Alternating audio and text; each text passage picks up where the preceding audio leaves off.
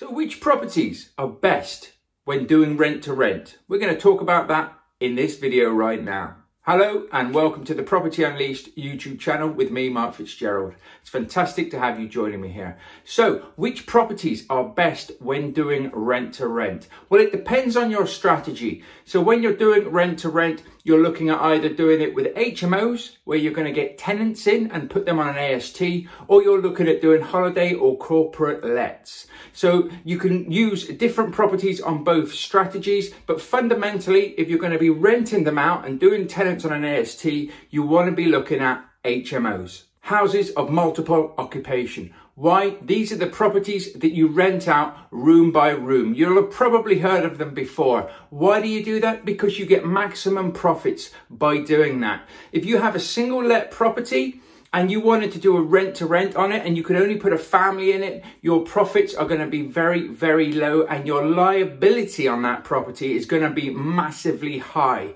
Whereas, of course, if you're renting it out by the room, so if you have 5 bedrooms or more, which is typically where it works best, you can do it on properties with less rooms, but you need to have a specific area to be able to do that.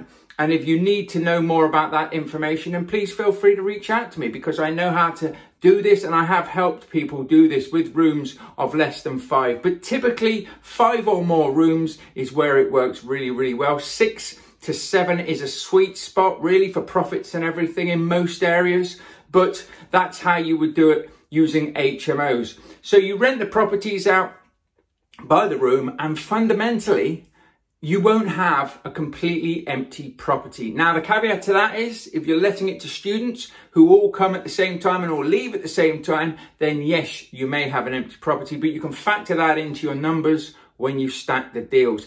But if you're putting in there blue collar workers or professionals and you're letting it on a room by room rather than to a group of people, then you will 9 times out of 10, unless everybody sort of wants to leave at the same time, you won't have a completely empty property. So you'll always have some money coming in. You'll always have some cash flow coming in.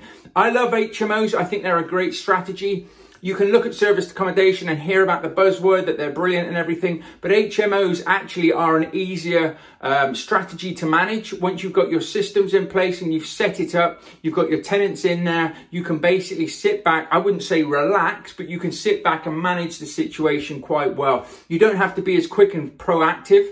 If there's a major problem, of course you want to be as quick and proactive as possible, but if it's a holiday let and something goes wrong and somebody's only there for 1 night or 2 nights, you've got to get it sorted then and there basically, or you're getting bad reviews and you're going to have problems. Whereas if you work with tenants and you make sure that they understand what's going on, it can work well. Of course, some people look at single lets and think, well, if I get a property, I'll offer a guaranteed rent to the landlord. I'll do the property up and then I'll put a family in there or I'll put a couple in there and I'll reap, a couple of £100 a month. I wouldn't do that, because if you get a void, you're still paying the landlord a big chunk of money, and that can potentially be, anything up from 500 to 1,000 to 2,000 pounds. Your liabilities are very, very high and you can go out of business very, very quickly if you struggle to fill that property at the end of the day.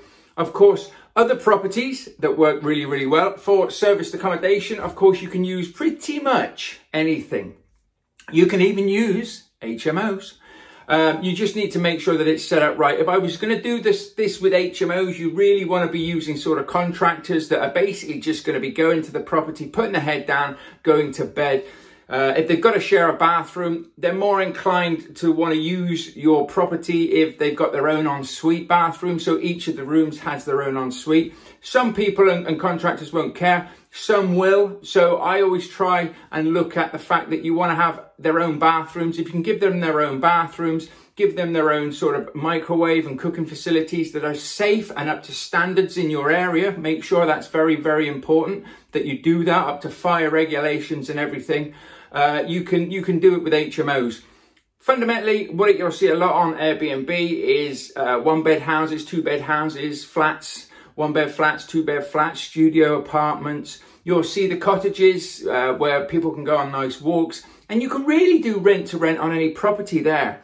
But I would just say that if you are going to take a property and make it into a holiday let, you need to let the landlord know that you're doing this. Likewise, if you're going to take a property that's normally for a family and you're going to convert it into an HMO, you still need to let the landlord know. At the end of the day, it is their property, and we don't want to do anything that jeopardizes their mortgage terms or anything that they don't really know about. We need to be transparent in what we're doing so that we set ourselves up for success and we set ourselves up in the right manner.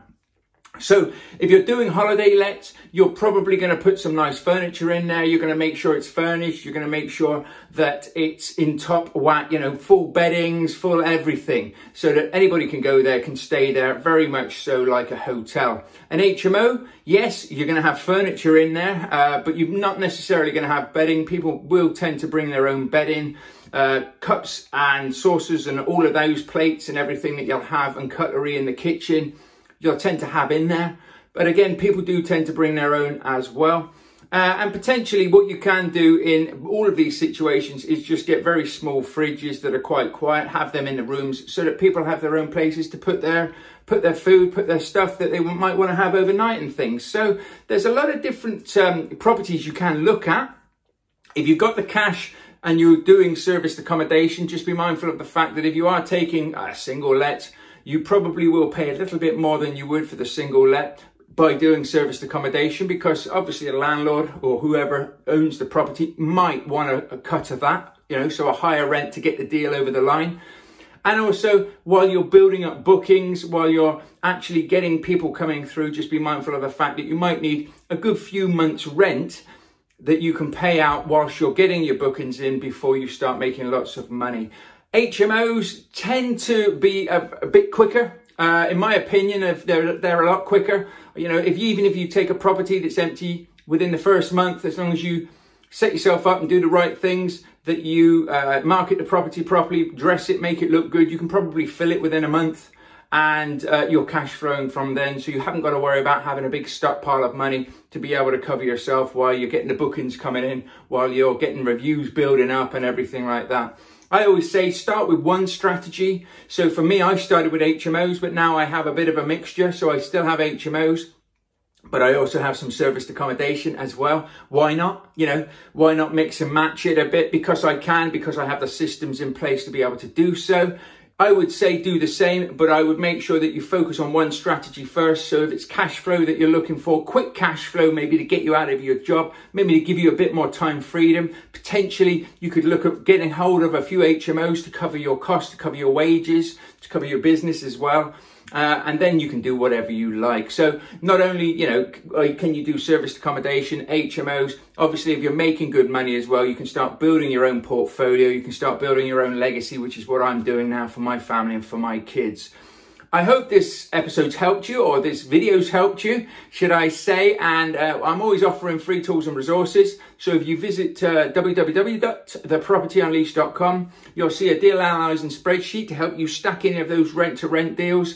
You will also see a 10-step rent-to-rent business builder guide that you can download all free to you. There's also the podcast where you can catch up on a lot of mindset trips and rent-to-rent and property and everything like that. I'm Mark Fitzgerald. I won Mastermind 27, which was a Simon Zucci program with 60 other property investors in, and I'm super proud of the fact that I did that using the rent-to-rent strategy. I've also featured in YPN magazine, just so you know a little bit about me. And it took me 12 months basically to double my wage. Well, it took me 8 months actually to double my corporate wage. It took me 4 months to get my first deal. It took me another 4 months to get 8 deals, and that doubled my corporate wage, and I haven't looked back ever since. So I hope this video's helped you and inspired you. You can get out there, you can do this, anybody can. Just make sure you take the right channels. I also have the Rent-to-Rent Business Builder program where I can help you on your journey, push you in the right direction, and make sure that you're getting the results and you're finding deals that are good deals, that are going to cash flow well,